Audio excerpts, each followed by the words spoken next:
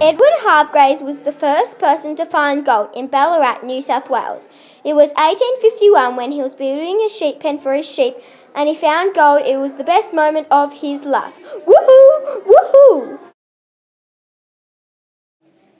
People came from all over the world, including China, Italy and California.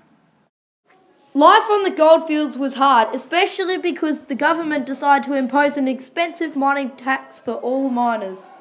You must pay the money! But we have no money! Ah!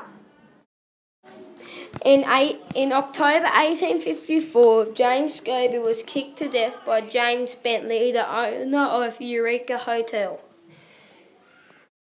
After Bentley was found not guilty of Scobie's murder, a group of angry miners burnt down the Eureka Hotel in protest.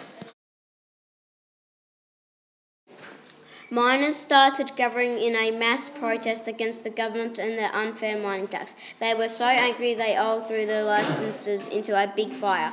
Peter Lalor was elected as the leader and they all swore an oath.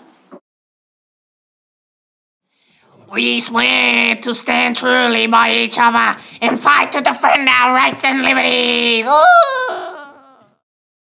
The government attacked the stockade before dawn on the morning of Sunday, December 3rd, in 1854. In 20 minutes, 24 miners and 6 soldiers were killed.